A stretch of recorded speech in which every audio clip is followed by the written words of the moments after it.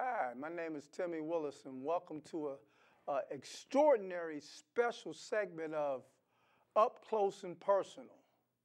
You know, I like to bring my guests to you up close and personal, and today it brings me great pleasure to bring to you the one and only Chef Alfrado.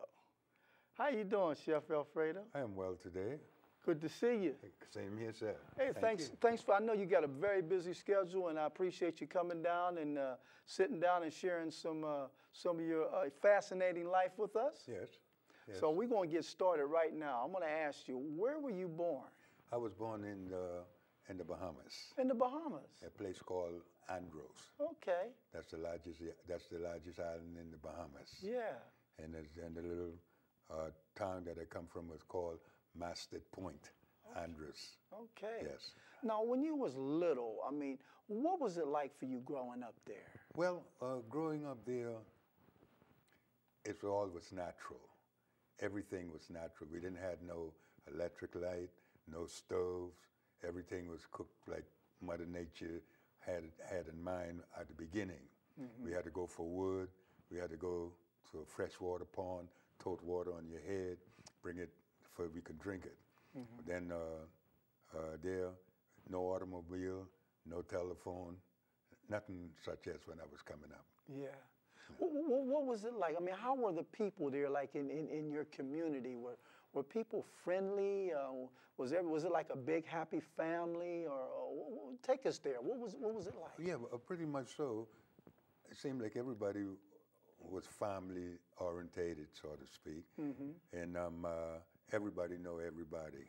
Right. You know, if you need something, you know who to go to, you know, and they come to you and they exchange whatever need to be done. Mm-hmm. It was a great thing, and the island was almost built upon the spirituality. Okay. So we know a lot of things about that. Mm-hmm. And so we was very happy when we go to school. School didn't have no light, no bathroom, outhouse, and all that stuff like that. But we was happy people, mm-hmm. very happy. Right. Had no problem. You had to walk to school backward and forward, okay. You know? It would take you about 20, 25 minutes to walk to school. Okay. Yeah. Now, as a little boy, what did you do for fun? As a little boy, I used to go hunting with rocks. Is that right? We didn't have no guns or nothing like that. Mm-hmm. So we had to learn how to use rocks. And when I see a bird or a guana, they call it, if the guana see me first, I'm in trouble. I got to start running. Okay. But if I creep up on the guana don't see me first, then I'll take care of the guana with the rock. Okay. Knock the guana in the head. I don't always be successful, but I did. Mm-hmm. Then we'll go hunting birds, pigeons, and stuff like that. Mm-hmm. You know, and go fishing. It's a lot of fishing. That's one of our main diet there on the island. Mm-hmm. All different kind of seafood that we indulge in. Yeah. Now, did you play any type of games or anything like that, or play ball or anything like that when you were little? The only game that I remember playing is baseball with a softball. Is that right? And the way they out you, they have to hit you with the ball. Mm-hmm. You know, okay. Hit you with the ball and you out. Yeah. Something like that. Okay. But that's the only sport that I remember doing when I was coming up. Okay. Yeah, you know, fishing, sport, baseball, sport, mm-hmm. and of course, gymnastics, running and stuff like that. Yeah. Now, when you first started school, what was that experience like for you, being in a classroom with other kids and learning and books? Did you like that situation, or how was that for you? Well, when I first started, the environment was a little bit different because a lot of the kids, we had the North and we had the South people, and I didn't know everybody. Mm-hmm. I just know the people from the North side. Okay. And the people from the South side, I didn't know them that well. So it kind of takes a lot of time for me to get myself in balance. And we had one school teacher. And then when you get to the seventh grade, then you got to go back and teach the other kids who's under you. Is that right? And we used to call them monitors. That's what we used to call the teachers. And if you cannot teach the grade 2, grade 3, grade 4, then they'll put you back. You see, but so that's the way it was. Yeah. Yeah. Well, one school teacher, and we call him the school master. Yeah. Now, how did you like being a monitor? Did you like that? Oh, I liked the monitors. The monitors was nice. They was very nice ladies and gentlemen. It was more ladies than it was gentlemen being monitors. Yeah. Yeah, I like that. And they take you by the hand, so to speak, and really guide you through things, make you feel like you, as a person, need to be there and be a part of. Yeah. And I grew up with that. And we always call them Mr. or Miss in school. Oh, yeah. Yeah. We weren't allowed to call them by their first name. Right. Real respectful. Yes, we had to address them by their last name. Right. Yeah. Well, that's pretty similar to the way it was when I was growing up here. Now, let me ask you this: was there like a music class there, or was there a school band, or any type of musical thing going on? No, we didn't have no school band. Okay. No musical equipment. The only musical equipment I see is when we go to the society hall, and we are going to celebrate a holiday, and everything was used with wind instrument, you know, and saw, scrub board, and all that stuff like that, because we didn't have no electricity. So all the instrument had to be without prepared.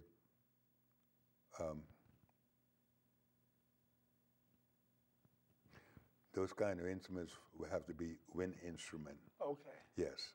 Yeah. So we danced to that all night long, and the next day, then we go on back to our normal life for that holiday. Yeah. But you didn't get to see that too often.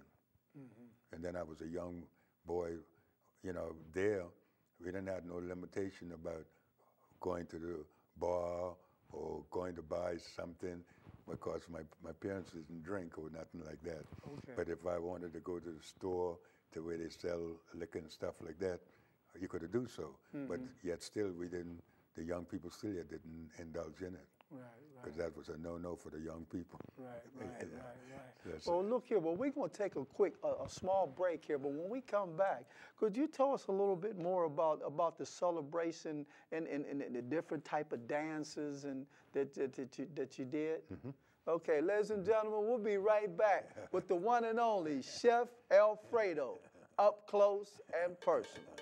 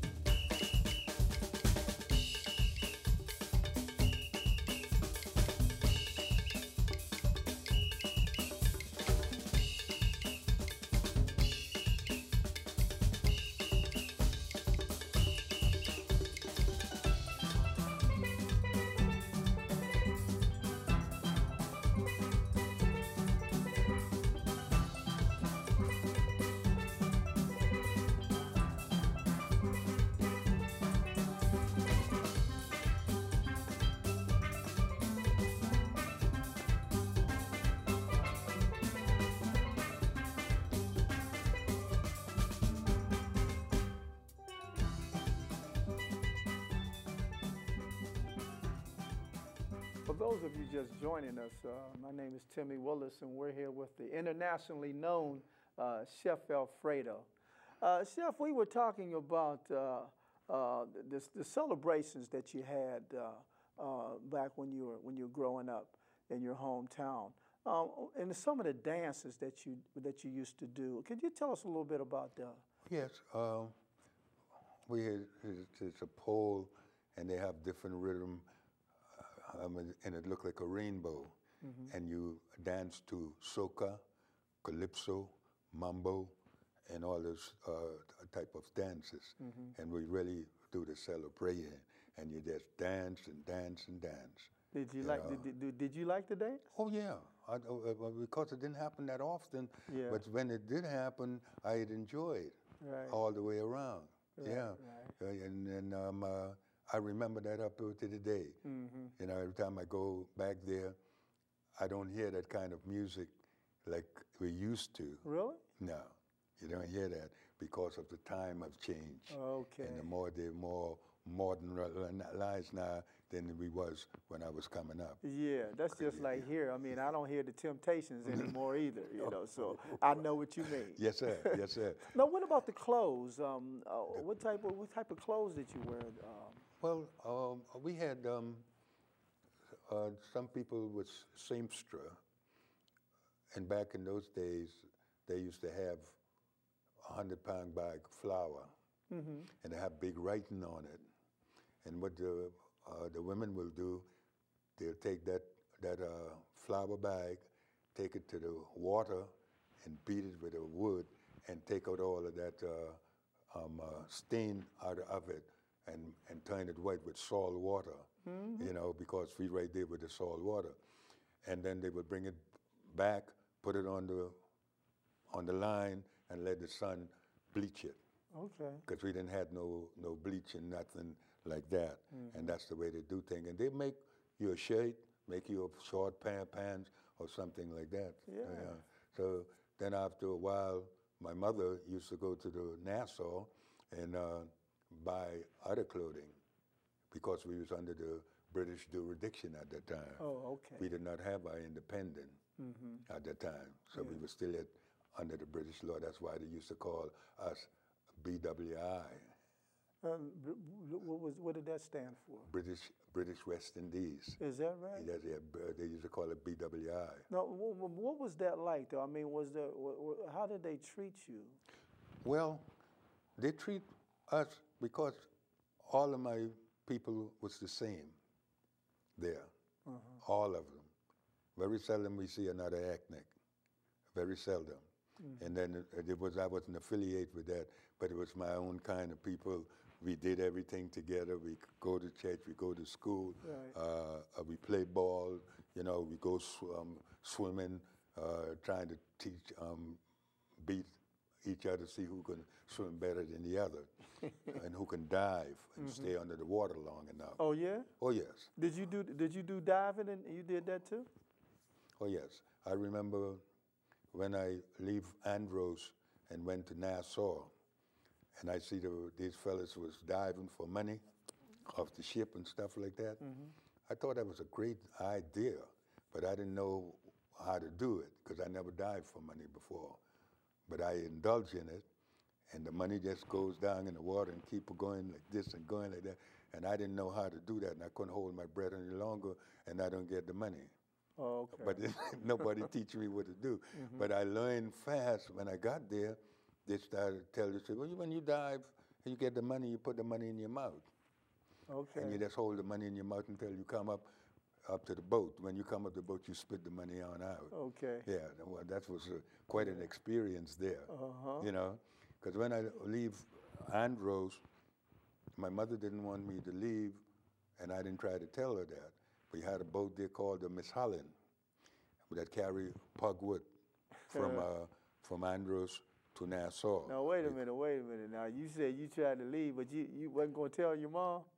No. How old were you then? I was 14 years old. 14 years old? Yeah, but I was a big boy. Well, what made you want to leave and go to Nassau? Well, somehow I feel like the island wasn't big enough for me. Okay. I need to get out and see the world, what it has to offer. Right. So I didn't tell my mama nothing. I just leave with one suit of clothing. That was my wardrobe. So when I got in Nassau, then she sent my older brother, because she missed me, and she sent my older brother for me. Then when I look up, who do I see? My brother Henderson. He said, you know why I'm here, don't you? I said, no, I don't. But I knew why. You knew why you was there. I said, no, I don't. He said, well, I'm going to tell you. Mother send me to get you. And the boat leave tomorrow, and you got to be on that boat. And so I didn't want my brother to beat me up, because I know how he is. He was very short of patience. He was older than I am. But anyway, the following day, I caught the boat and went back to Andros with him. Okay. And I can see my mom right now, as I speak to you, rejoicing to see me come back home, you know. But I didn't stay home too long. 6 months later, I was gone again, and I never returned. Okay. She didn't see me no more for 3 years. You see, because I got her from that environment where my brother think that I will hang out. I went on someplace else, a place called Fox Hill in Nassau. And but you know, this place was called the monastery. Now, it is the monastery. So I went there to the monastery, but I wasn't old enough to go to school there. I had to go to another school called St. Anselm. Okay. So I stayed there to the monastery till I get about 19 years old. So what was that like there when you first got there? Did you know anyone? Not really. No? I have some cousin in Nassau. Where they live at, I didn't have no idea, because I didn't know Nassau was like it was. It was a whole different world. You know, coming from Andros and going into the capital was a whole different world. Cars running, you know, bicycle riding, and all that stuff like that. But I want to go back to Andros. Well, as far as transportation concerned, it is that if you had a bicycle, you have something, you know, because that bicycle can take you where you want. And anywhere you want to go in Andros, you have to walk. If you got to go 8 or 9 miles, you have to leave early in the morning, but around 6 o'clock in the morning before the sun come up. Because when the sun come up, it'll be so hot you have to sit down and take a breather. Okay. I had to tell you that part there. Yeah.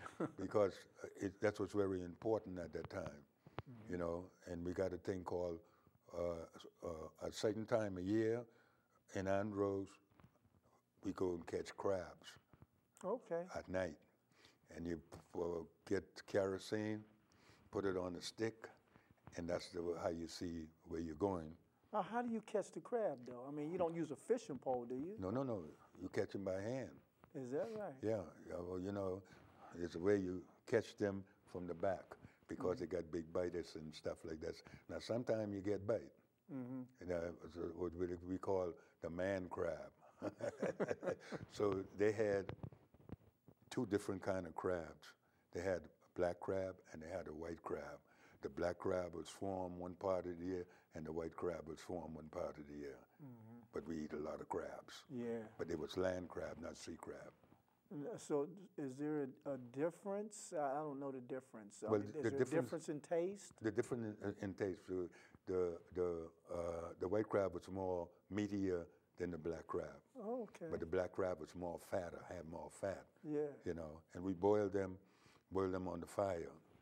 When you're cooking breads and all that stuff like that, because we don't have no oven or anything like that. Yeah. We had to go for wood.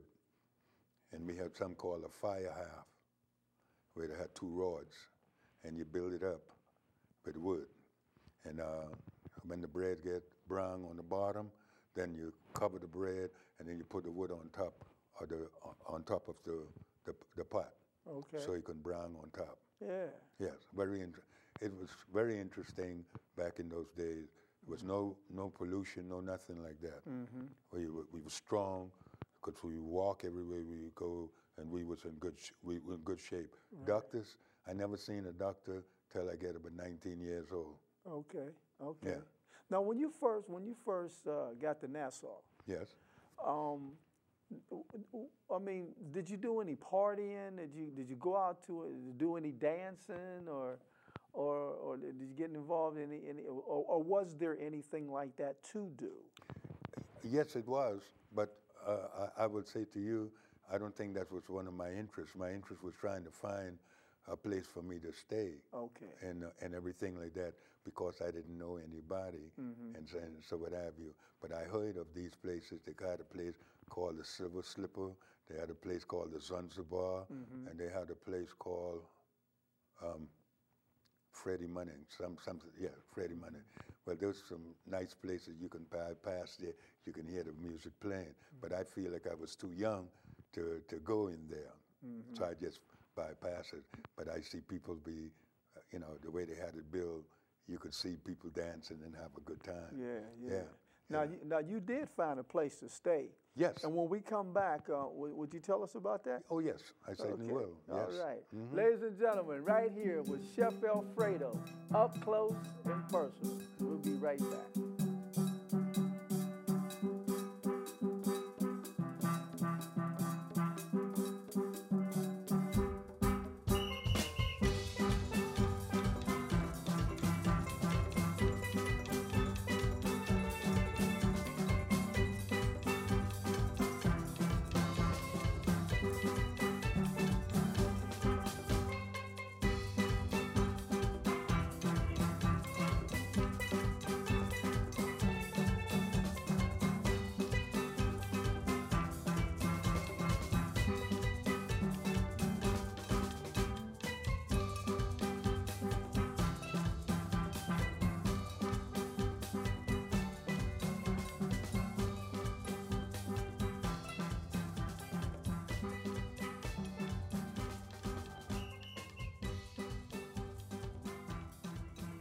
We're here with the internationally known Chef Alfrado.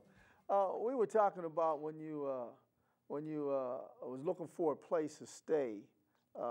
Obviously, you did find a place to stay. How did that all come about? What was that experience like for you? Well, as I was hanging out on the dock, they call it, I run into a cousin that I known down in Andros, but they moved from Andros and went to live in Nassau. And so that name was Charlotte Martin, which was my auntie daughter. And she said, "What you doing up here?" I said, "Well, I came to Nassau to check it out, to see what's going on." He said, do auntie know you up here?" I said, "I don't think so." He said, "Oh, he's talking about your mom?" "Yes, my mom." She called my mom auntie. That's Okay. her auntie. Yes. And she said, "Where you staying at?" I said, "Well, I don't have a place to stay yet." He said, "You kidding me?" I said, "No, I'm not." He said, "Well, then you can come on and stay with us, with me and my daughter." I said, "Well, I like that." So I stayed there with them for a minute. But during the weekdays, everything was beautiful, no problem. But man, when the weekend come, they get drunk and start arguing and fussing. And I said, "This is no place for me to be." So I stayed there, but for a couple of months. After that, that's when I left there and went on to the monastery. Yeah, because they was too rough for me. When they get drunk and they drink this stuff called Standard. Okay. There was a liquor called Standard. It would get drunk because it then had no proof. Okay. You know, the proof was unknown. Wow. Yeah. It was that strong. Oh, yes, it was. But I have to tell you this story also. In Nassau, I learned a lot of things about Nassau in general. It was a whole different life, you know. Then I got a job in Nassau working for a grocery store and delivering food on a bicycle. And you have one of these little crate on the front of the bicycle as you deliver these food to these people. But anyway, I wasn't used to in and out of cars and things like that. And this particular day I was riding the bicycle and deliver some and got in an accident, and I got knocked up into the bank door. Wow. And got knocked out. And even didn't know anything. And I wound up in the hospital. But when I come to, and I find I was in the hospital, I said, where am I? They say, "You're in the hospital." I said, "Where's my clothes?" Because they took off my clothes and give me that gown. Right. So what happened there, after she left, I put my clothes on and I walked out. I walked out of the hospital because I didn't understand hospital. Because I read about hospital, but I never had no experience with hospital. That was your first time being My first time. Yeah, and I walked out of that hospital, but when I got out to the fresh air, then I was dizzy. So I sit down, got my composure back together and all that stuff like that. Then I got up and I walk on down in the market square, they call it, down there where the straw market and everything was going on, and where the boys then be playing congos and all that stuff like that. People dancing on the waterfront and the boys diving for money and all that stuff like that. So it was very interesting. To me, it was a great experience, and that gave me an understanding. This is the place I wanted to be. Yeah. I wanted to be. So I stayed in Nassau for quite a while, the second time around. And after that, then I went and I was 19, 18 then. And then I joined the ship, SS Nassau, cruise ship. Okay. Cruising okay. in. Now, before we go there, Okay. now you had a little accident on your bike. Yes. And you ended up in the hospital. Yes. Now, did you ever get back with your bike? What happened to your bike? No, I You didn't get that job back again? No, I didn't even go bother myself and going back there, get in an accident. And So you was done with the bike thing? Yeah, I was done with. I didn't know what happened to the bike. Yeah. I'm quite sure the bike was all tore up. Oh, okay. Because a car hit me. Yeah. But I never seen the bike no more. Yeah. Never. Now, did you work anywhere else, or what did you do after that? But after that, that's when I went in and hang out on the dock. Okay. After school, I go and hang out on the dock, and I was a shoe shine boy. Is that right? But that wasn't the reason why I was a shoe shine boy. I wanted to get to know the captain, clean the captain's shoes and the mate's shoes and all that stuff like that. So they liked me, and they let me come on the board when the ship is in port and take my shoe shine box with me and clean the shoes. Yeah. Yeah, and then he said, when I come back, you get your passport and this together, and I'm going to give you a job. But then he did. When he went out for a couple of weeks, he come back, same thing. He said, you ready to work on the ship? I said, yes, sir. I'm ready to work on the ship. And he gave me a job. That's beautiful. Yeah. That's beautiful. Now, before we get on this ship, I just want to ask you one question. When you was talking about the guys that was diving for the money, Yes. how did the money get down in there? Did people throw the money in there? Yes, the tourists. The tourists would throw it in there. The tourists like to see them dive off the ship and everything like that, and they will throw the money in the water. Now, was that a long dive? Oh yes, Pretty far. Because those boys was professional. They was 5-deckers ship, 5-decker, and some of those boys, those pros, they used to dive off top deck. Wow. Did you ever try that? No. Try that one. No. I leave that alone. I wasn't that good. Okay. I mean, I could swim good, I can dive good on a low level, but that kind of distance, that wasn't for me. No, I just watch and learn from there. Yeah. Yeah. Well, you mentioned the monastery. Yes. You didn't talk much about it. I mean, what was that like? Well, the monastery have disciplined me, had made me more the person I am today. Okay. It was no foolishness in the monastery. Everything was business. And I used to go to church 4 times a day. 4 times a day, I'm sorry. Breakfast, you go to church. Lunch, you go to church. Dinner, you go to church. Then you go and you study. But you go to the statue, Blessed Virgin Mary statue, every time you go to eat. And you pray, and then you go into the dining room and eat. But I couldn't live in the monastery. They gave me another place in the monastery, but I didn't live with the brothers and the priests. I live in a place all by myself. And my job at the monastery, of course I work, my job at the monastery is to milk goat. Okay. Milk the goat in the morning time, get up 5 o'clock in the morning, go in the cold room and milk the goat, because that's all the milk that the priests of them used to drink, goat milk. Okay. It was a very interesting situation there for me all the way around, but it allowed me to learn what life was all about. And whilst I was in the monastery, they had a chef there. His name was Mr. Ferguson. And I liked the way Mr. Ferguson, I was a dishwasher helping him out. So Mr. Ferguson asked me, say, you want to learn how to be a good cook?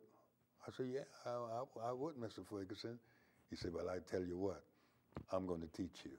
and he teach me. He was one of the greatest chefs that I ever met in my life, and I met a lot of them over the years. But he taught me everything to start me out at which one to do. Okay, so that's how you got interested in Yes. in cooking. Oh, yes, that's how I get interested in cooking from Mr. Ferguson in Monastery. He was a great chef, great, because you know the priests them eat nothing else but gourmet, gourmet food, right? The best money can buy. Yeah. Yeah, and I learned that from them, how they eat and stuff like that, and I start to incorporate all of that I learned from them as I grow. Yeah, you sound like it was a very enjoyable experience for you. Yes. Oh yes, I love the life I live and I live the life I love.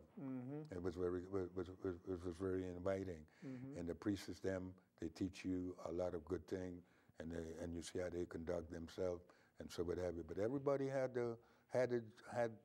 their duty and their job in the monastery. Everybody did something, you know. Right. Somebody work in the garden, no women around, and anything like that. They work in the garden. Some is work in the honey, and and get the honey. What you call that again? Was it beehive? Was it? Beehive, yeah. And the brother Ephraim, he used to take care of the beehive. But everybody has something to do. And if you want to be a mason, they used to make blocks and stuff down there in the monastery. If you want to be a mason or a carpenter or stuff like that, you can learn all of those things in the monastery because some of those priests and brothers of them had a profession. Okay. Yeah, very interesting. Yeah. So, but I want to learn cooking because I say if I learn cooking, I never go hungry again. Smart man. Yeah. Now look here, when we come back, now you got on the captain got you a job on the ship. Yes. Okay, so you gonna tell us about that? Oh yes. Okay. Yeah. We'll be right back with Chef Alfrado, up close and personal.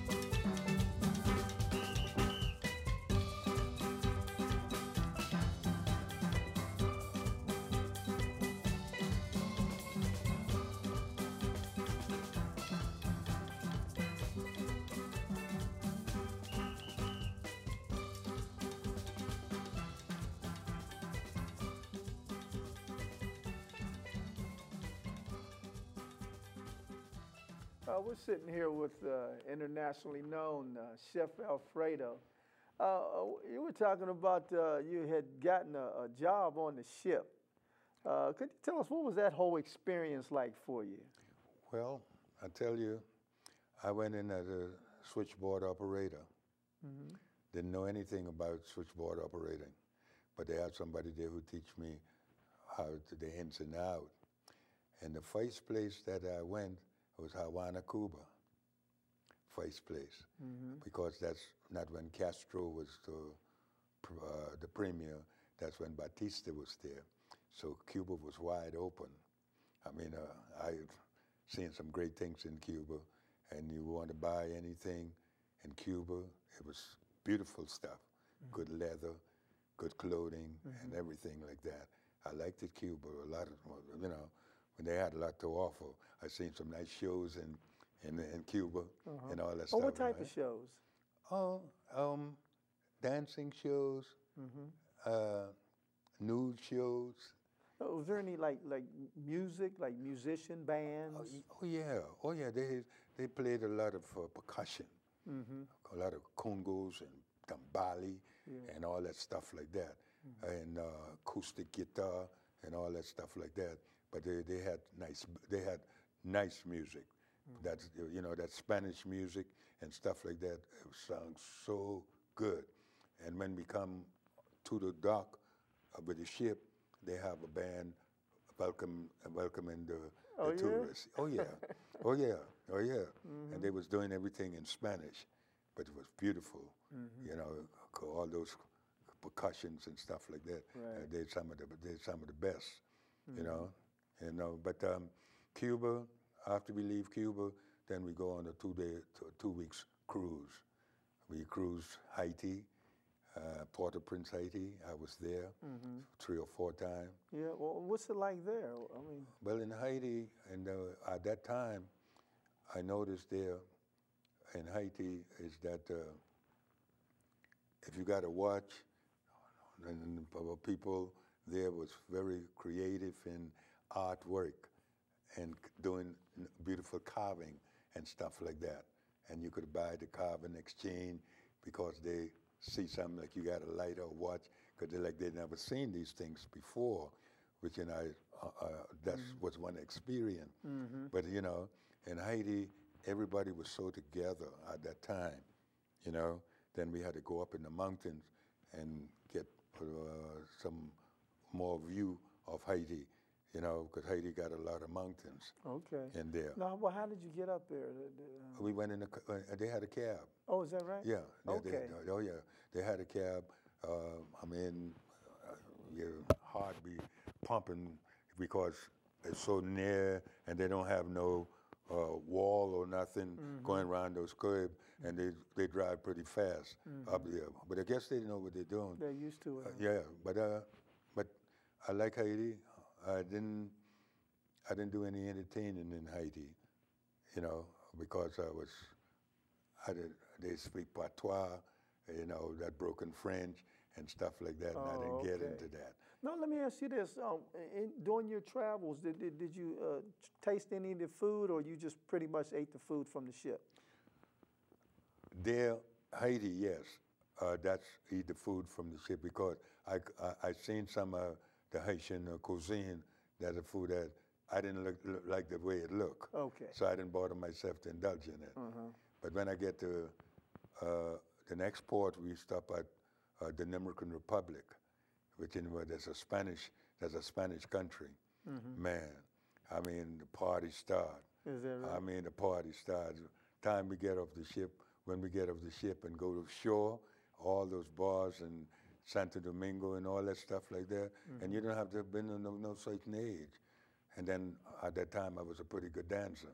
Okay. Oh, I danced.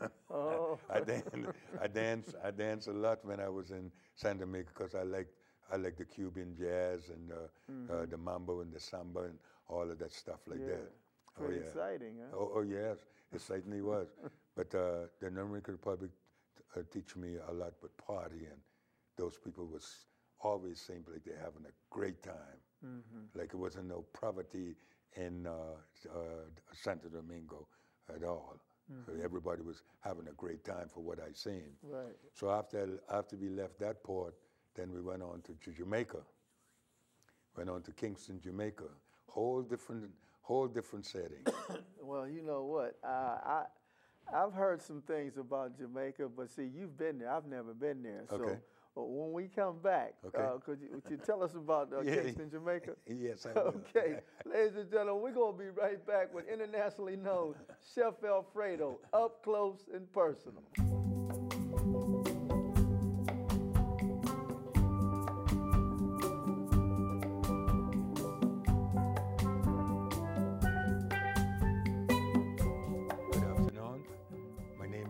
Chef Alfredo, and this is my assistant, Angel, and we are here today to demonstrate to you and do a little taste factor with some island curry shrimp.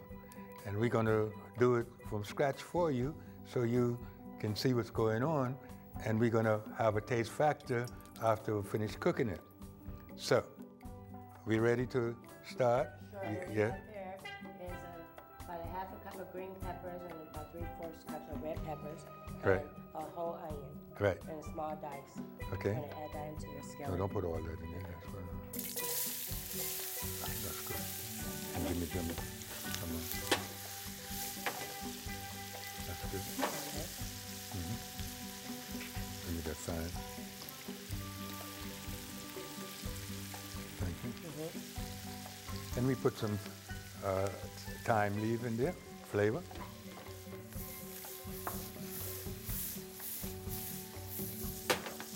And I'd let this saute for about 3 or 4 minutes until the vegetables get limber, and then I'll add the shrimp to it.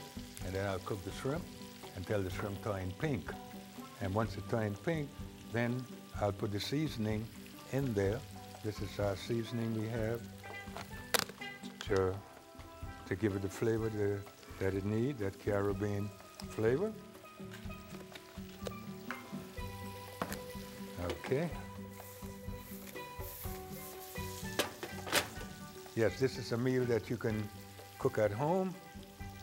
Take about another 10 or 15 minutes to put it all together. Or something you can try to cook the rice before you go to work. Then when you come home, you just have to heat it up and cut up your vegetable in order to get this done. So I keep turning this because I don't want it to burn. You know, we don't want it to burn at all. We want it to just cook slowly. And we'll be ready to put the shrimp in now. Now, what type of shrimp will we use? We're using that's 25-30. That's the kind of shrimp we are using, Angel. Mm-hmm. So we let that stay in there for a couple of minutes on one side, and then we'll flip it, and we'll keep on going, get this all done for you. Now, if you want it spicy, I can make it spicy, or I can make it mild.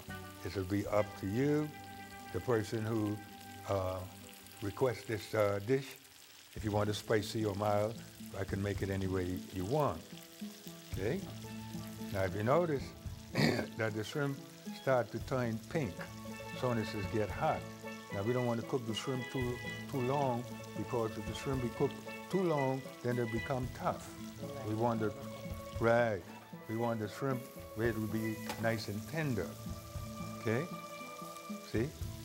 So with that in mind, we just wait a couple of more minutes to get this all done promptly. You know? So when you sit down to eat this meal, you will enjoy it because of the time we put into it to make it right for you.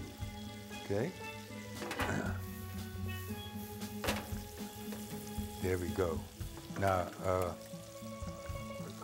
yes, okay.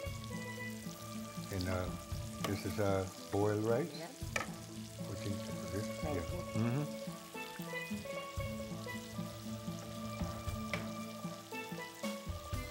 That's good.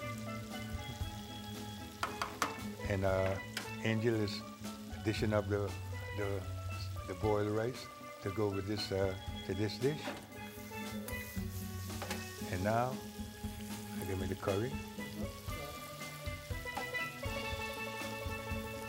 Now, since the shrimp is almost cooked done, now I'm going to put the curry powder in there to give it that Indian kind of a flavor.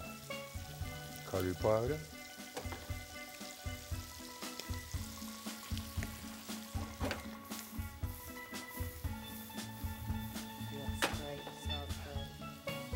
And this is what it looked like when we add the curry powder to it. Yeah? That's more of a yellow tint. You like that texture? Mm-hmm. Yes. Very good. Yes. We keep on taking it in a spoon.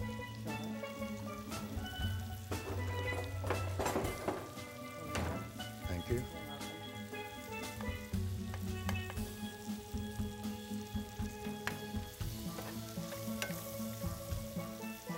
See?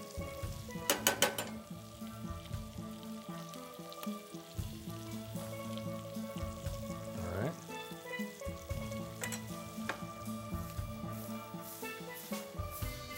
All righty. This meal is ready to go. How many sample plates can you put out? Hmm? Yes. We put it on there like this.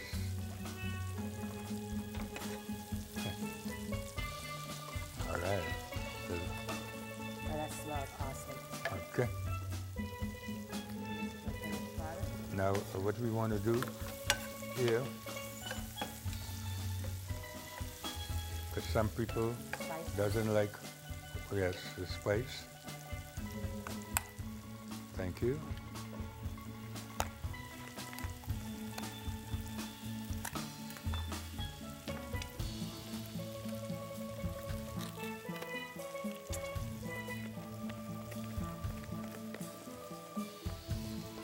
All right, we spice it up just a little bit. We don't want to spice it too much. And give me that wine. Thank you. Put a little Ghibli wine. Yeah. Okay. Cut this off here. Thank you.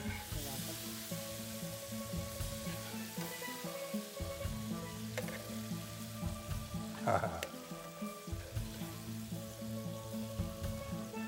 Okay, give me one more dish.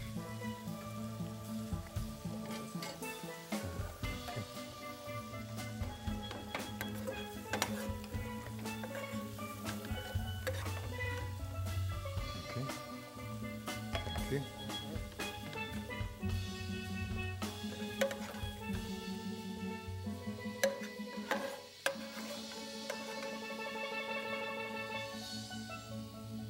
All right. Okay, that's that dish. That's that island curry shrimp over some boiled rice on the mild side. Now, we have one. For those of you just joining us, you are missing it. We're here with internationally known Chef Alfrado. So get out the kitchen, get grandma, y'all get around the TV because he's gonna demonstrate some very, very delicious dishes later on. So you don't want to miss that. So, Chef Alfrado, we were talking about Kingston, Jamaica. Yes. Now, would you tell us what was that experience like for you? Kingston, Jamaica. Every time I think of Kingston, Jamaica, I remember a place called Hanover Street. Mm-hmm. And that's where all the crews off the ship goes to party with all the girls and stuff like that. But the most thing that I remember in Kingston, Jamaica, they was having coronation. And I never seen so many beautiful floats and ladies and women and stuff like that in Kingston, Jamaica. I leave me with my mouth gap open, you know? Yeah. Because it was so surprising, and they was dancing on these floats and having a good time. Mm-hmm. And then doing those calypso and soca and all that stuff like that in Jamaica, and Kingston, Jamaica, that is. Mm-hmm. So I didn't spend a lot of time in Jamaica. Each time I went in Jamaica, the 4 times I went to Kingston, I stayed ashore but 4 or 5 hours because the ship was moving into another part of Jamaica, which is called Port Antonio. Okay. That's another part. Now there, excuse me, and there in Port Antonio was a whole different thing and experience in Port Antonio. Now that was wide open. Gonna have great time, great food, great entertainment, and all that stuff. People doing the limbo and going under the sticks and all that stuff like that. Port Antonio is a place I really enjoyed. And I wasn't drinking at that time, but they had this beer in Jamaica called Red Stripe. So it looked so good, I tell you, I better try it. So I tried one bottle of Red Stripe. And I didn't like the taste of it because it tastes dingy, you know, like made from dingy water or something like that. But the friends I was with, they was indulging and having a great time, you know. A lot of women dancing. Yeah. I did a lot of dancing. Okay. Oh yes, I did. Now, what about the food? Did you try any of the food there? Oh yes, Jamaican food. Yes, I did. We did some curry chicken. We did some eschoui, which is red snapper, and peas. Excuse, and peas and rice, or bean and rice. That is. The food was excellent. Good flavor, good consistency. Yeah. Very nice. Yeah. Very nice. I'll tell you. But I find one thing in Jamaica, the man didn't do that much cooking. The women did most of the cooking in Jamaica. That's what I learned. And when I see some of the fellas over this way from Jamaica, and I see they're in a restaurant, I know they get it from those ladies. Right. They're great cooks. Yeah. See, because back in those days, most men had to go to sea and harvest sponge, crawfish, lobster, and all that stuff like that. So the women stay at home and cook for the family. And they're some of the greatest cooks that I have ever known besides Mr. Ferguson. Yeah. But the flavor was excellent. And that's the kind of food I enjoy today for myself, with good flavor. Okay. Look good and taste good. Right. Yeah, and that's what the Jamaican did. And then they did this curry oxtail and curry goat. Oh, I love that stuff. Good stuff. Over some steamed rice. Excellent. Yeah. Excellent. Yeah, and so we stayed there in Port Antonio for a day. And then we left Port Antonio from there, and then we started to sail back to America. So we go sail from Port Antonio back to Miami, Florida, which was my first time in United States. Is that right? Yes, first time in United States. What was that experience like for you? It was a whole different world. Yeah. It was a whole different world. You wouldn't believe what it was like experience the first time coming into United States. It was something else that I'll never forget. You know, but it was a whole different experience. You know, you see the police here, you see the immigration. You know what I mean? And then you had to take off the tourists. You had to take them off, the passengers rather, on the gangplank, take the luggage off, take it to the immigration. Immigration open up and search it, see if they bring anything they ain't supposed to bring. Right. Yeah, you know. Now, what year around was this? You can remember? It was in the 50s. This was in the 50s? Yes, in the 50, I want to say 57, 58. Okay. Yeah, Yeah. that's what was around that time. Because when I went on that ship, the first time I was 17 and a half years old, and I stayed there but 2 years. Okay. Yeah. So that was a great experience. You know, and then they let us off in Miami, and I went wild in Miami because there was so much to do. It was unlimited, what you can do, you know. And then I wasn't used to. I want to go to a nightclub, but I couldn't go to nightclub because I heard they have age. You can't go in those clubs Right. unless you're 21 at that 21 at that time, but I was tall. I looked like 21, but I wasn't. Right. So this one club in Miami in St. John Hotel on 2nd Avenue. Well, I went and had me a felt hat, dark glasses and everything like that, and I went inside.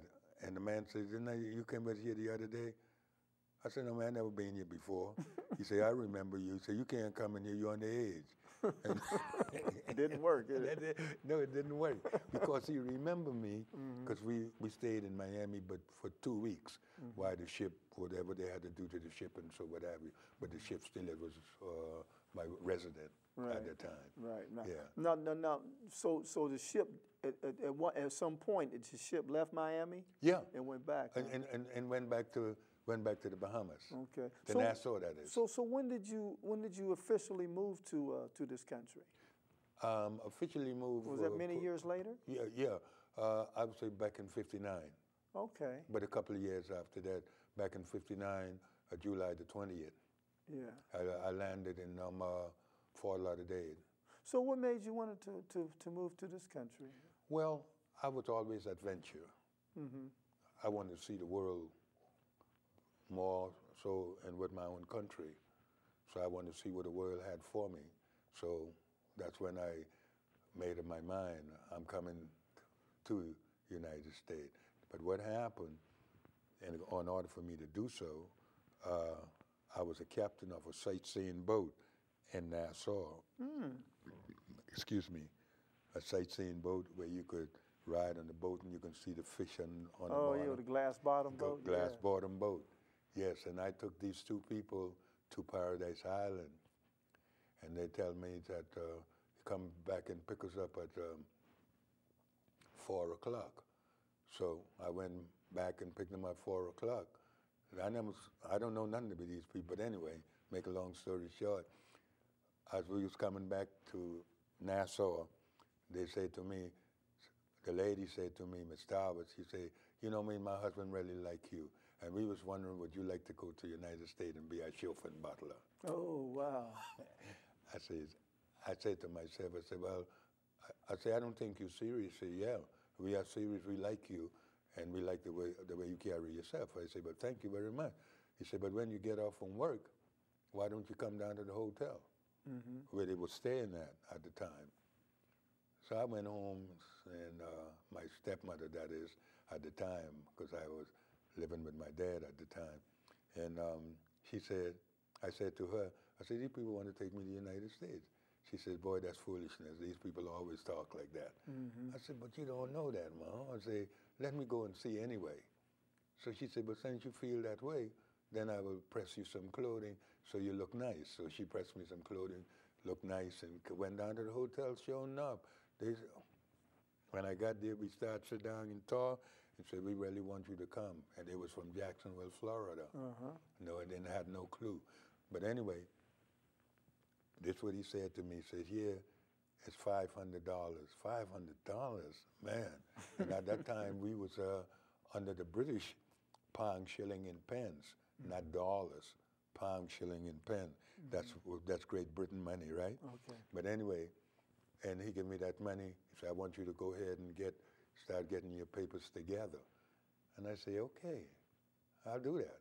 He said, when I get back to the state, I'm going to send you a round-trip ticket so you could come and see where you're going to be living at in Jacksonville, in their house where I was going to stay at. They had a place built for me right there. I didn't stay inside of the house per se, but I was penetrating through there and cooking for them and drive the man wherever he want to go, and then drive the kids to school. And that's how I came permanent in the United States. Yeah, really.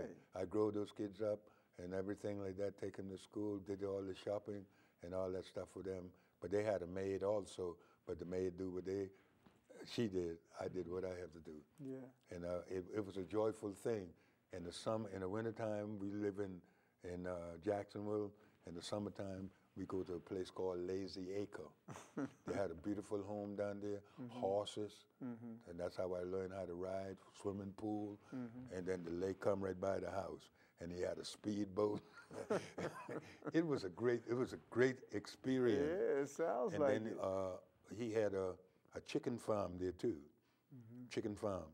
So he said to me one day, no, Mr. Suggs, who was running the chicken farm, somebody didn't show up. So he asked me if I go there and plug the eggs. I tell him I didn't come to do no farming. I'm a chauffeur and butler. Right. He said, well, come on, I'll go down there and do it. And then I thought about it, you know. Here I am, these people giving me all of this freedom and this nice thing. You know, live like a king, you know, and everything was there. Right. But anyway, I decided, okay, since you going down there, I'll go down there and help Mr. Sugg. So I went in the chicken farm. Did you? Yeah, oh yeah, and plugged the chicken. Some of those chickens was very angry, and they fly up at you, and I didn't know that. You know, they get angry with you when you're taking the eggs because you had to plug the eggs and all that stuff like that.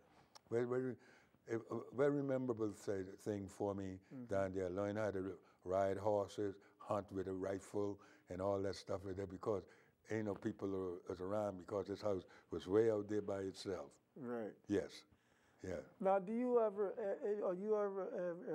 have you ever kept in touch with these people or the kids, or you just lost contact with them? That's a good question. Yes, I do.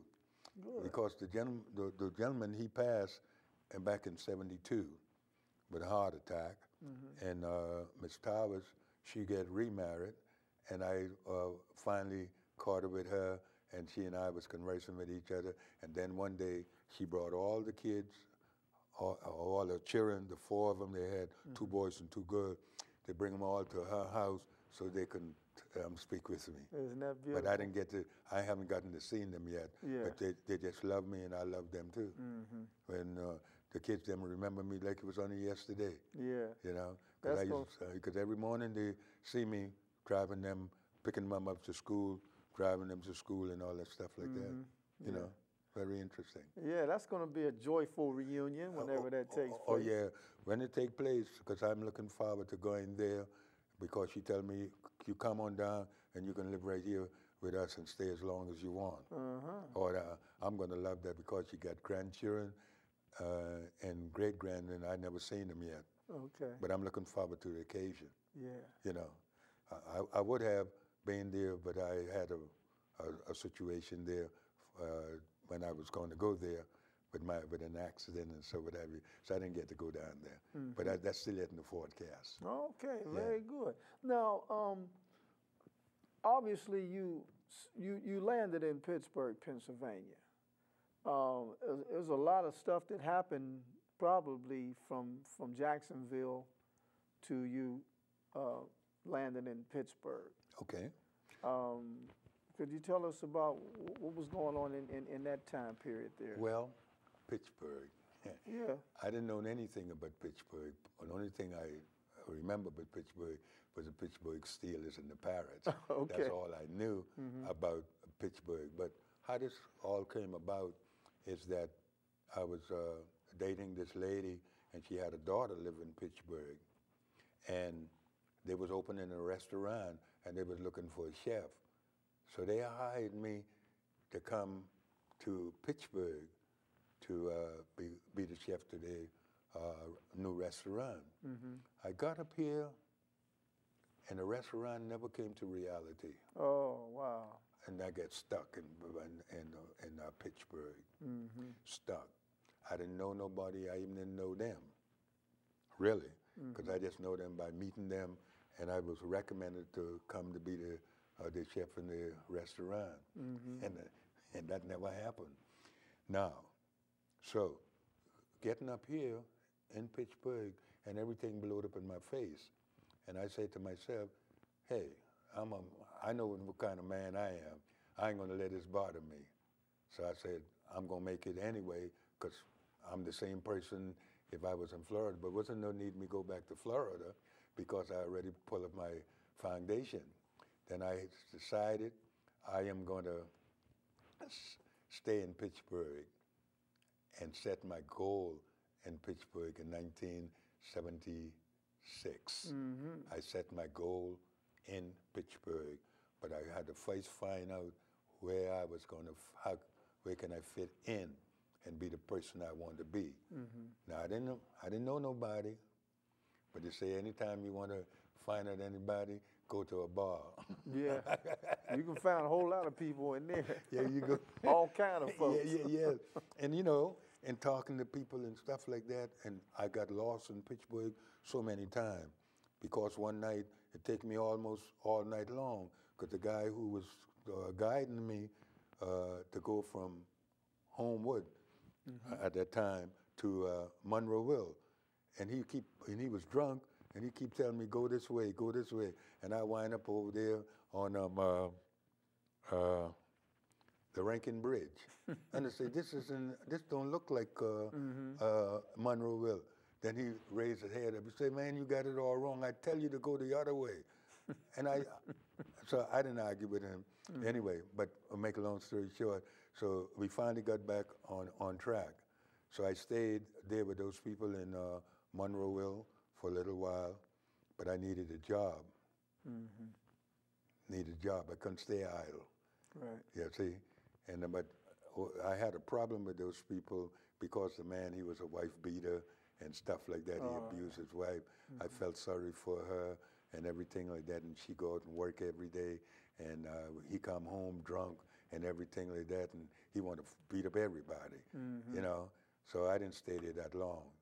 And it was winter time, and when I tell him about what he was doing, he didn't like that. Yeah. So he put me out. Okay. In the winter time. Yeah. But I had a car, and I was homeless there for a couple of weeks because I didn't have no place to stay. I had to live in my car. But I was a strong man, strong-minded. I didn't let none of that pull me down. Right. I still is the person who I am. So I was searching around for a job, and the first job I was looking for that I received in Pittsburgh was in Monroeville at a place called Esther. And he said, I don't have a job for you to be a chef. You can be the sous chef or the assistant chef to Mr. Earl. I said, it don't matter to me. As long as you give me a job, that's all I want. He said, but I can't pay you a whole lot of money. I said, that's okay. I'll take what you give me because anything beats zero. That's right.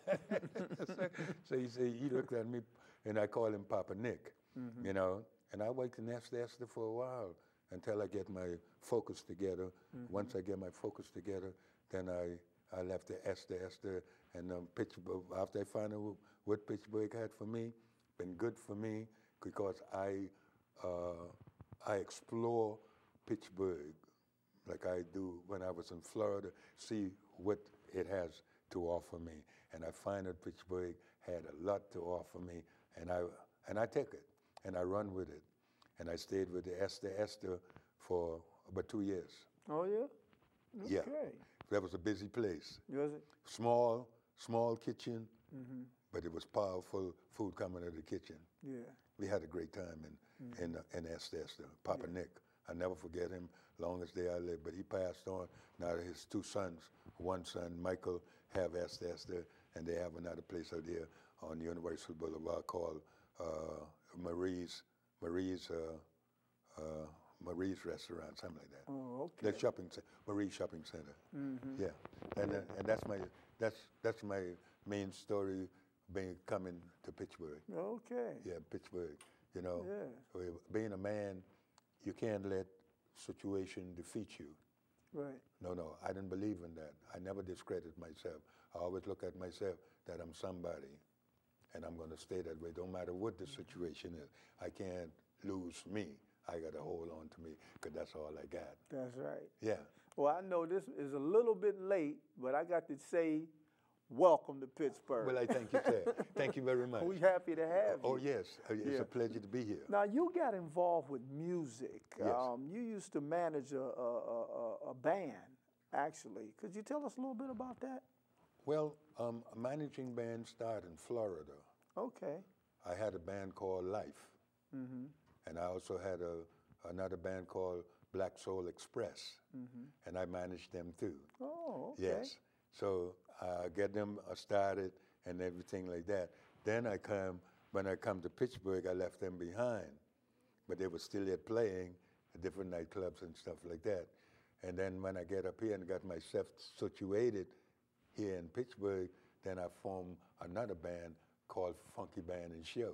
Oh, okay. Yeah, that's the first band that I put together in Pittsburgh. Yeah. So we started playing all over the Pittsburgh, Carl's Cork and Ki, Crazy Quilt, K&S, and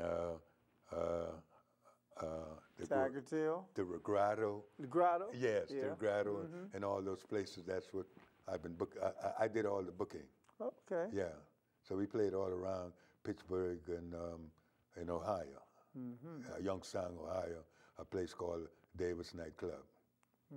After hours joint. Yeah. You start 2 o'clock in the morning. Started at 2 o'clock in the morning. Yeah, you started at 2 o'clock in the morning. Yeah.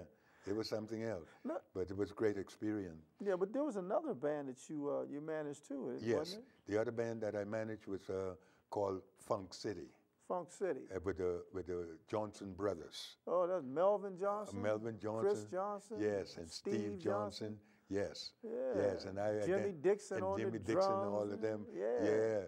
Oh, They was bad, man. That Funk City was one of the best group I ever put my hand on. Is that right?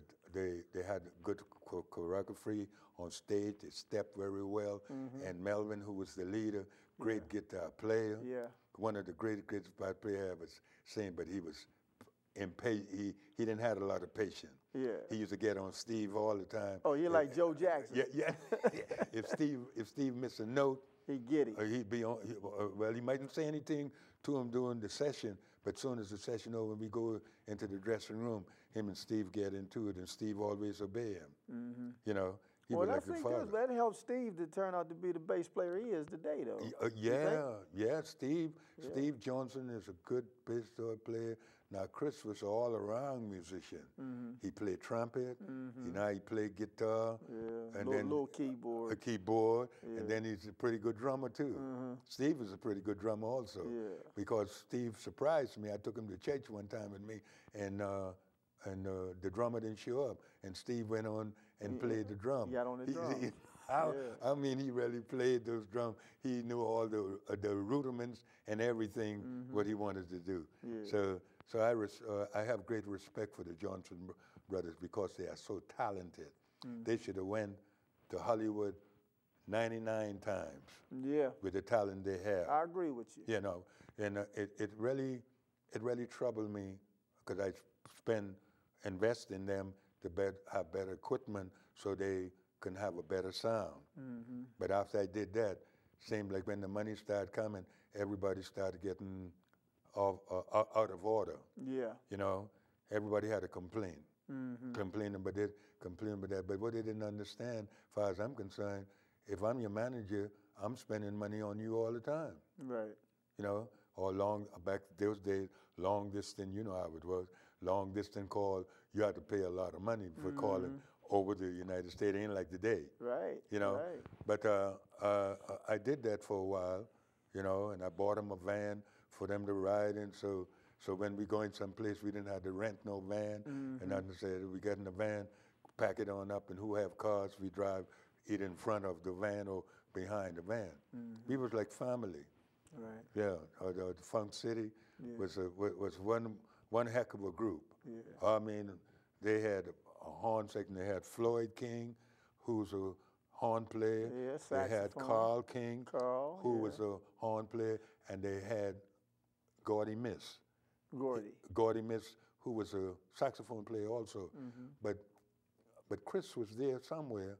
He used to play trumpet because it was Carl on trombone, Floyd on saxophone, tenor, alto saxophone, and Chris was on trumpet at the time.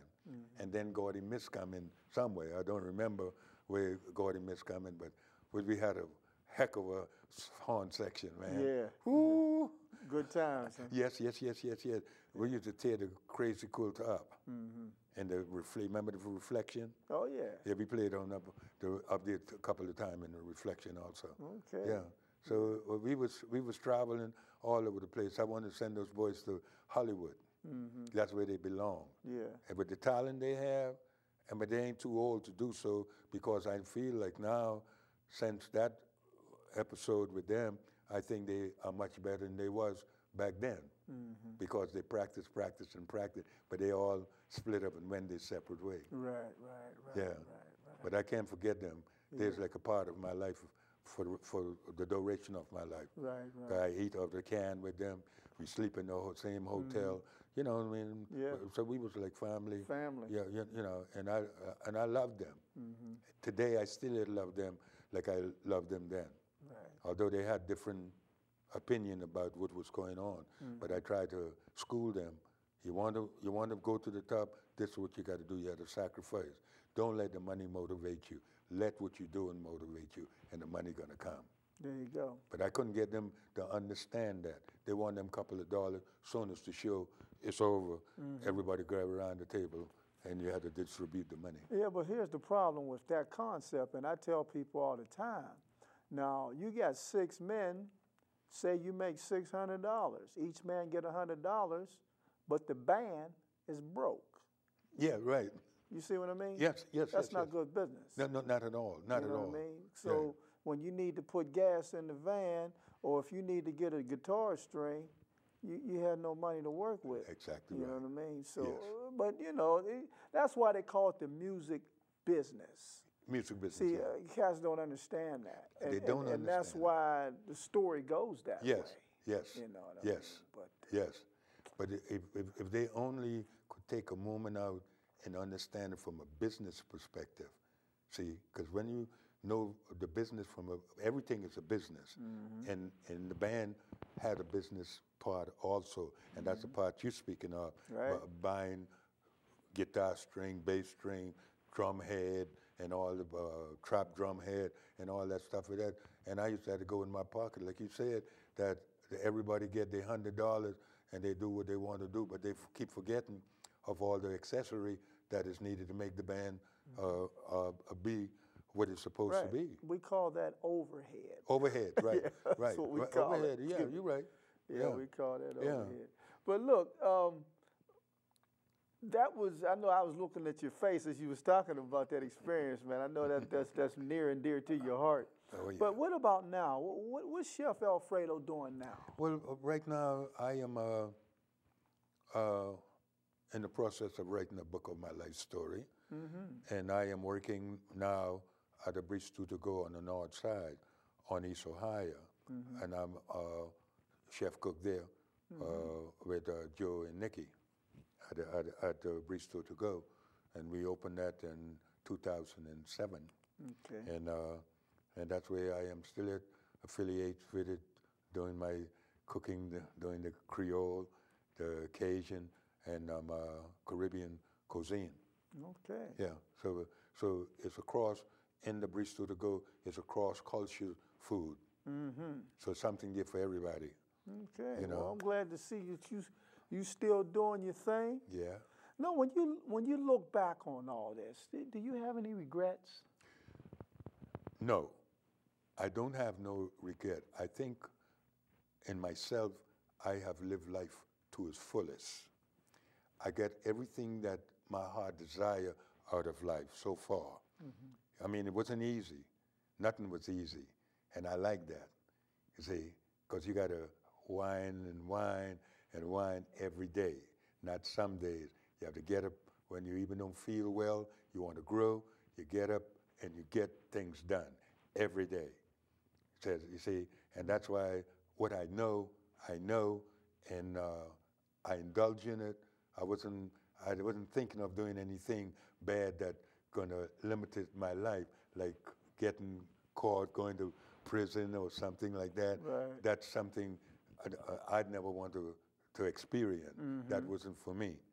So when I see things get too tight and it's on the negative side, if there's any way for me to get out, I'm gone. Okay. Because my grandmother always used to say, scary chicken keep holes from bone.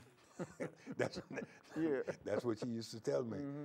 Meaning that if you see if something is happening, Don't stand there and try to find out what's going. Get going. Get out of there. And let him tell you about it tomorrow. You know. Yeah. So my life is complete. I have a very good life, music, cooking, you know, and meeting different kind of celebrities through the years, and was married, and have six children and 6 grandchildren. Oh, Yeah. great. So I'm happy all the way because I lived long enough to see my 2nd generation, and I'm looking forward to my 3rd generation. There you go. Yeah. Yeah. You know, but I still have a long way to go, and we're gonna, and I'm keep learning every day. Right. Every day. Now, you've done a lot in your life. You've experienced a lot, but is there anything that you would like to do that you have not done yet? Well, yes. I would like to do this, this on the spiritual part of it. I like to, in Masket Point, Andros, I would like to build a temple for the Lord. Okay. For all the great things that he have done for me, I thought it was time for me to do something where my neighbor's string was buried, and that is home in Masket Point, Andros. And I am in the process of doing that, getting the property first. Once I get the property, then I will start that process of building that temple in Masket Point.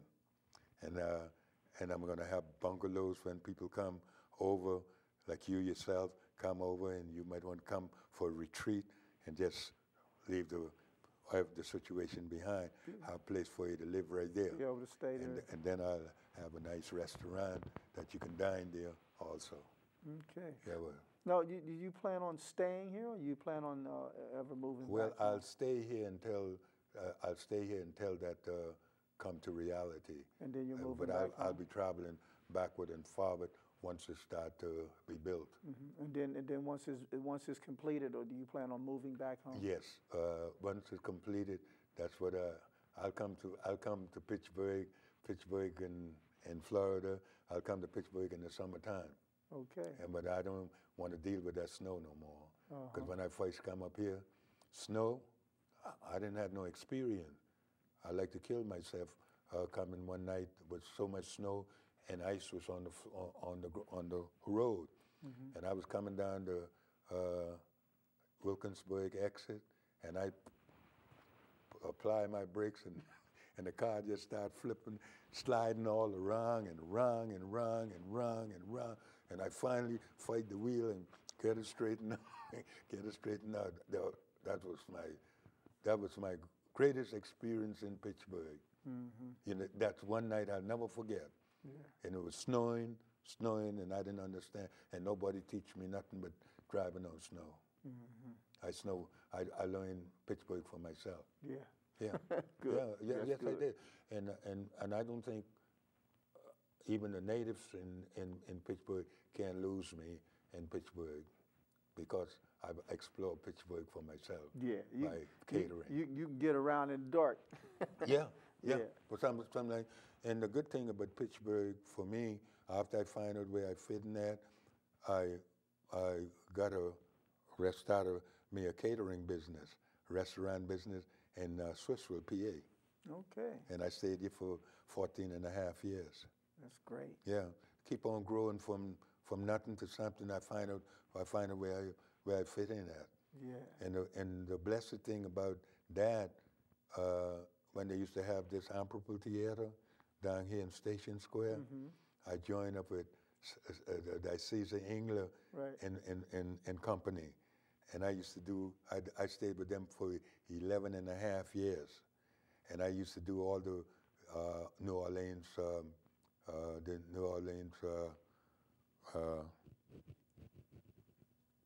what, dishes?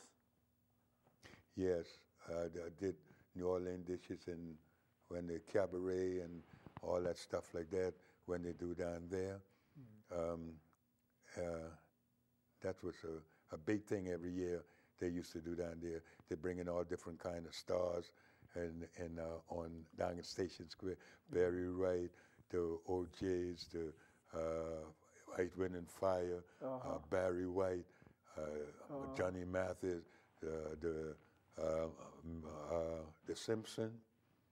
You know that cartoon, The Simpsons? Yeah. They had them down there, and I fed them down there in Station Square too. Very good. It was a great experience working with CZ England. Good, was 4 brothers of them, and they liked the way I do. Well, I tell you, it was a great experience for me, man, sitting here talking to you, man. I appreciate it. Looking forward to that book. Yes. And looking forward to you doing some cooking, demonstrating some of your famous dishes. Yes, sir. And so, ladies and gentlemen, at this time, we're out of time right now for the interview segment. So we thank you and keep tuning in because we're not done. But we want to thank you and I'll tell you what. Why don't we do some cooking now? How's that sound? Some cooking? Yeah. That sounds good. All right. Ladies and gentlemen, Chef Alfrado, up close and personal.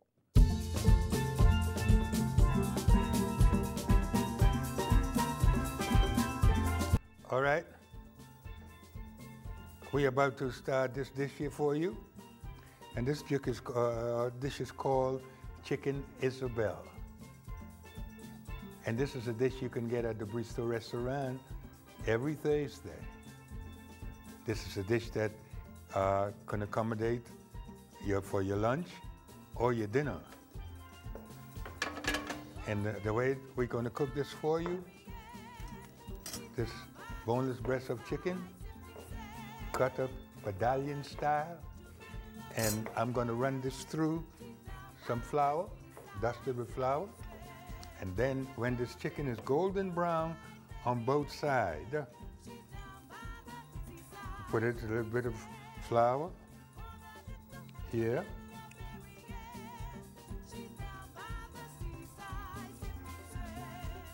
Want to make sure that everything is cut right. So these chicken is cut in medallion style. Any smaller, they won't. And right. And the smaller it is, the faster it will cook. But this is a meal you can put together yourself. And we like to teach you about deboning chicken breasts. So, you know, when you go to the store, you can just get the chicken breast with bone in. And then I'll take this chicken here, turn it over one by one. Then I start to saute this here and this oil. And we do this for a couple of minutes until the chicken is done. Now, this chicken breast is pounded and break down all the gristle, make it, it will be quick to cook. So, we don't want the chicken breast to be tough. We want it to be very tender. Juicy. So that's what we do. Yes. Take a little while to put it all in there one by one. But the benefit from it is greater than the meal itself when you do it this way. Okay? Now, we represent Bristol to-go restaurant on the north side.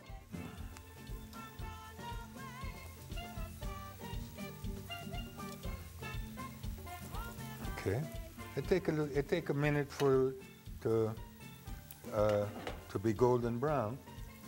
So that's a good part of it. So if the pan was at the right temperature, it wouldn't take so long. So you have to be careful with that also. But temperature, you don't want it to be burnt. You want to wait when it's start cooking, then it comes a golden brown. And that's what we want. That's what I wanted to demonstrate for you. Make sure that I'm showing you the right way to cook this delicious meal. And I create this meal by the name of Chicken Isabel. Yes, I have, and I have demonstrated it all over Pittsburgh and elsewhere where I have cooked, Florida, New Orleans, and of course I'm in Pittsburgh now. we ain't gonna forget about Pittsburgh. Pittsburgh is where it's at. I find out where I fit in Pittsburgh. I hear the negative things of Pittsburgh, but I didn't let that stuff trouble me. What I have done, I find out where I fit in Pittsburgh. And I define that myself, and I never look back. I've set some goals for myself, and I achieved them all. Pittsburgh. And yes. Now we're getting there. Now they're getting there. It take a little while because we want to be sure that the chicken is done promptly. So it'll take a little bit longer than the shrimp do, because chicken is like pork. It must be cooked well done. Right. Yes, and that's why the temperature is so important. This is a slow fire. Yep. Just start from the high. Okay. Yes. Yes. You begin to get that golden brown color. Yes.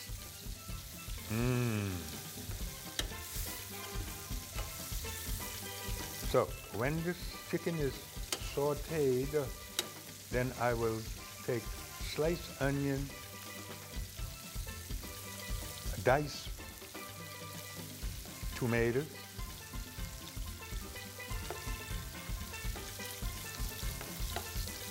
okay. And most of the dishes I design from the island as comes over either steamed rice or either peas and rice, even when I do some curry goat or oxtail. You know? Now, onion, please. So Angel is slicing up the onion. Juliana. Nice, nice. Tomatoes. We want small diced tomatoes, not really big. Nice. Okay. Give me your garlic powder.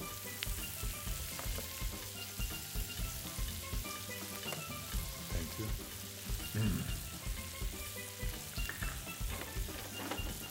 So now, while the tomato and onion sauteing, then we'll add some flavor to it. And put some garlic powder. Thank you. All right. May I have that fine? Thank you. Well, most of the Creole dishes and the Caribbean dishes, they use a lot of leave thyme because of the fragrance and the flavor that it gives. Okay. There you go. Okay. Now, of course, this dish, you can also put mushroom in this dish also. You can do your own interpretation of this dish. So, I'd like to show you what it looked like for now. And the smell is so great. All right. And then we're going to toss this up, toss it up, toss it up, toss it up. Well, I can teach you about doing the pan that way. It's a trick to it. So it's all about motion. It's not strength. Because if you use strength, then you'll have to pick the food up off the floor. And we don't want that to happen. We don't want that to happen to you. Okay? And this is what that look like. Now, once I get this caramelized like it's supposed to, then I will add the other ingredients to it. Give me the paprika, please.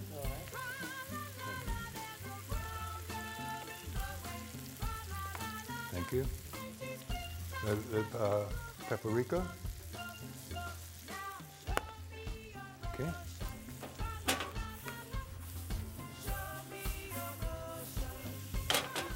Yes, and this is what I am looking for. Have a good consistency, and it's just about ready. So when this saute a little bit longer, then what I will add some Chablis wine to it, and a little bit of spice. Thank you. Okay. And give me that cayenne pepper, please. Yeah. Spice it up a little bit. Because spice is always good for you. It's good. Never hurts anyone. It's good for your body. Little spice. But I don't want it too spicy. We want it just enough that you can enjoy the food. Because it's very important. Some people doesn't like a lot of spice. But me, I love spice myself. But I don't try to cook for me all the time. I cook for the customers all the time. And like I said, you can come to Bristow to Go on Thursday and enjoy these dishes on Thursday. Again, we have facility to host 85 people for a wedding, of a graduation, or whatever the case may be. You can come there and we'll be glad to assist you in what your needs are. Okay? All right. So this is ready. This is ready now. This is the finished product of the chicken Isabel. Yes. Thank you very much. And I hope that you will enjoy. Let's yes. put a presentation on the plate. Yes. On the plate? Okay. We're going to take this spoon. And we're going to put this on here. All right. Chicken Isabel. You were saying about the slices, you can always doctor them up afterwards if you want to cut it. Right. That's how I like mine. There you go. That would be the last one. That's the last one? Okay. What, you want the last one to be spicy more? Because that look awfully potent. All right.